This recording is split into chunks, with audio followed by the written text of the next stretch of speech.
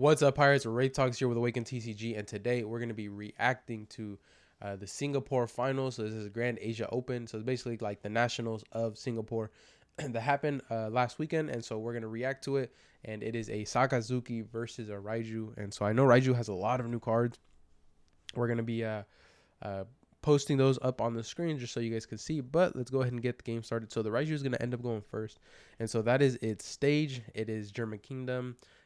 Activate main, you may discard one card, then rest this stage, look at the top three and reveal up to one German card and add it to your hand.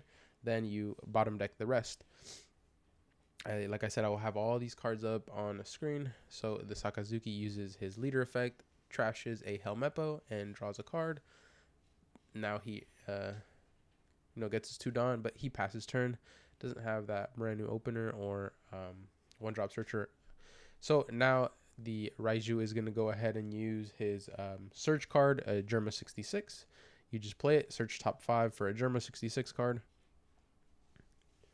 And then he is going to use his leader ability, or the stage ability, where you just rest stage, trash 1, search top 3 for a Germa. And then he is going to swing 5 at his opponent, and the opponent is going to block out with a 2K. And then so here, let me go ahead and pause that real quick. So the Reiju played a 2-drop Vinsmoke Reiju. As you can see here, it says Dawn -1. You may trash this card, and then you can play a 4-drop of the same card.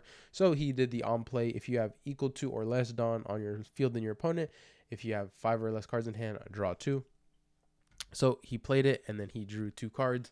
So there is the combos that this deck is so good at, and it's known for, right? So instantly, boom, goes to 7 cards in hand, just giving himself such a big advantage. Now it is the Sakazuki's second turn. He is going to use leader effect, trash a card, draw 1, and let's go ahead and see what he does with his 4 Dawn. So now I think the Reiju is not in a bad spot. Okay, so the Sakazuki is going to actually just swing 9. So the Reiju is going to take that, and the Sakazuki passes. So that is not a good sign for the Sakazuki to start things off. Not being able to play something on 4 Dawn. No searches, no Borsellino, Kuzan, nothing, right? And so now it is the Reiju's turn. He searches with the stage. Now he's going to swing 5 at the Sakazuki, blocks out, and blocks out again. And then you can't see it there, but he rested 4 Dawn for this card here, as you can see on the screen. Vinsmoke Ichiji, Dawn -1. You may play a 7 cost from your hand or trash, and so then he played this 7-drop here. On play, give one of your opponent's characters -2,000 power for this turn. But if you have equal to or less Dawn, that effect activates, and he also gains rush, right? So he swung 5/5, blocked both out, and then he swings another 7 with the freshly played Vinsmoke card. And so now it is the Sakazuki's turn. The Sakazuki's at 6 Dawn, and he's in a world of hurt. So he uses the ability again. I feel like that's all he's been doing this match, right? So this is obviously a new matchup, especially for me. I haven't seen too much footage on this. I'm not really sure how these go. But not being able to play anything until your 3rd turn seems kind of bad to me. He Great Eruptions one of his units, making that 4-drop a 2-drop. And let's see how this turns out. It's already looking really bad for the Sakazuki, in my honest opinion. He goes 3 for the okay, so he bottom decks the 7-drop, and he swings 8K at his unit there. And he actually ends up blocking out. Obviously, he has a really large hand size, so honestly, that's not a bad play. You got to keep a unit on the board. Let's see here now. So it is the Reiju's turn. And they're only at 4 Dawn, it looks like. 1, 2, 3. No, so they're at 5 Dawn, right? So this deck loves to Dawn minus effects, right? And so that's how you get the draw, right, with your leader. Because the leader is when one of your Dawn when one of your Dawn cards on the field is returned to Dawn deck, draw 1, right? So and you're always using these Dawn -1 effects to get these bigger bodies on the board, which is pretty good. So you're not only drawing, but you're also getting these bigger bodies on board, and it's pretty insane how this deck works. And so he swings 5/5, blocks out of 1, takes the 2nd, and then the Reiju has 3 Dawn to work with here. He is definitely just searching for cards that he needs, but he is at 3 Dawn still, so he does have a lot of options still. There is a 3-drop Vinsmoke that he can play a 5-drop, which would return something to the opponent's hand. So he has some options. Let's see what actually ends up happening. Is he going to buff him up? Yes, it looks like he is. So Dawn -1, he's going to trash, and he's going to return the Hina back to hand. And like I said, this deck is just so good. So now if the Sakazuki wants to KO something, he only has one swing to go for the 5,000 power body on his board. And obviously he's going to have to give up more cards to play to be able to kill this other 5-drop. And so there goes Sakazuki using leader ability again. Like the only thing he's been using all game.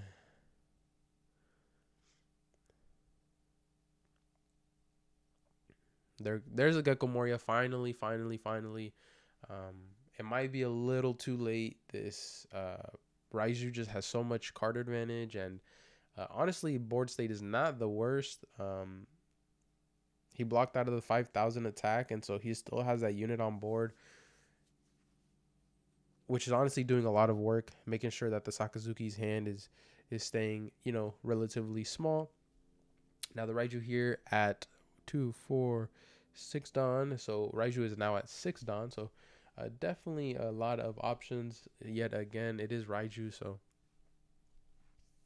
there you go. He is just, organizing his trash, because a lot of the times you can play cards from your trash with this deck. As you've seen on many of the cards, it allows you to play a certain card from hand or trash, meaning that sometimes you don't even have to, reduce your resources from your hand. You can actually add resources to your game through playing things from trash. And now the Reiju has a big turn ahead of him. Looks like he's in a swing 5 first at leader, and he blocks out. He's in a swing 6 at leader, and the Sakazuki blocks out again, putting the Sakazuki down to 2. There are 3 cards, now 4. So definitely a good spot to be in. The Reiju played a 5-drop Vinsmoke Niji Raw and just sent the Lucci back just so he wouldn't have that swing available to him. He does have that Gecko Moria, which could be a nuisance, but I feel like the Reiju isn't such a good spot right now that he's honestly not too worried about it. The Sakazuki is at 4 cards, if I'm not mistaken. Let's see what happens here. Oh, it looks like he's 5 now. But it's still, the way the game is looking, the Sakazuki has just been kind of reacting only and not being proactive. I don't know if that's because of how his starting hand was, but just not being able to have, those early searches to set up your game plan probably is what's hurting him here. So he's going 6K at the Vinsmoke Reiju for 6 to 5.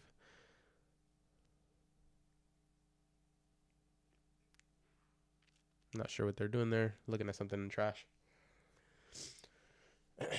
And I apologize, guys. I am feeling a little under the weather still. So if I sound a little different, that is why. I'm, resting up. Still trying to, get these videos out for you guys. As always, can't miss a day, That is basically our motto. We just drop daily videos for you guys, good or bad. They're all good to me. And then, I appreciate you guys watching the videos. So, you guys definitely like a certain type of videos a lot more than others, but I enjoy making all types of videos. And let's continue on with this match. So the Sakazuki plays another Gecko Moria, and putting his hand size down to 3 cards, I think. But he doesn't KO anything. It doesn't look like. Okay, so he gets 1 KO off. He played a Searcher off the Gecko Moria, and the Reiju is now at 8 Dawn. So this is scary now. This is scary. The Reiju is ramped up now to a lot of Dawn, and definitely has, a lot of options here. Yeah, there it is. So as you can see here on the screen, this card is on play, Dawn -1. You may trash 2 cards from your hand. Play up to 4 Germa 6/6 type character cards with 4,000 power or less from your trash with different names. Dawn -1, rest up to one of your opponent's Don cards, I mean, that one doesn't really matter in this matchup. But you're allowed to play 4 Germa 66 type characters with 4,000 power or less with different names, which is pretty insane because you can play the Vinsmoke Ichiji, you can play the Niji, you can play the just these cards where you Don minus and get these bigger bodies on the board. And so as you can see here, he's definitely looking at which cards he wants to play.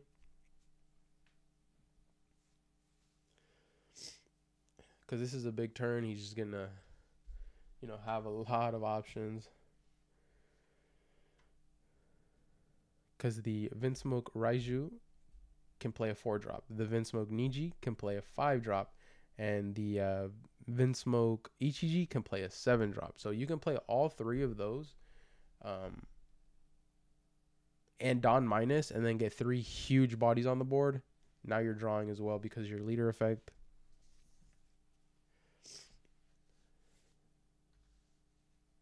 So he did indeed play 3 cards there. And so is he going to Don minus? I believe so. So there he goes. The first Don minus plays a 4/5, which is going to allow him to draw 2 cards, I think. I'm not sure if he drew there or not. But he's going to Don minus again, playing that 7-drop and rushing for 7,000. And then playing also the Vinsmoke Niji, allowing him to bounce back the Rob Lucci just to, negate that swing as well. Like, the Reiju here is just in such an incredible spot. The Sakazuki is like in a position where like you can't even go for board here. You got to just have to, hope and pray you can lethal here, honestly, because you're not living another turn. You're at 3 cards, it looks like. 1 life. How many cards is he at? 4? Oh no, he has a good amount. He has like 5-6 cards. It looked a lot smaller. But regardless here, it's like if you don't clear board here, you lose next turn, potentially, because there is a 5,000 body, a 6,000, a 7,000, another 5,000, and then an 8K body on board. Like, so if you don't clear, like, you have to clear both of the rested units, and you have to clear on top of that a third unit, in my opinion, to survive next turn, or you just lose. Right, exactly. So that's what he's going for. He's going for game. He's going for game. So the other oh no, he's going double 9K swings at lead, and the Reiju takes both, and is putting this Sakazuki in an unwinnable position, because if the Reiju has the counter, which, yeah, if you look at his hand, obviously he knows he has the counter. That's game. Yep. Yeah. See, so the Reiju knew the whole time, like, okay, if I take both of these lives and even with a Hound Blaze, if he just goes all in, then I can just, counter out and win the game. Regardless, that is the power of Reiju in this set. Earlier on in OP06, I know we're barely about to be a month in, if that, probably like 3 weeks. Reiju is looking like the best deck in format. I'll say it again. It has a good matchup into Gecko Moria and Sakazuki. I'm not sure what its bad matchups are, but honestly, this deck is really, really good. People still prefer Gecko Moria because I think overall Gecko Moria probably, in my opinion, has the best matchups across the board. And I think the big one, it doesn't lose to Sakazuki.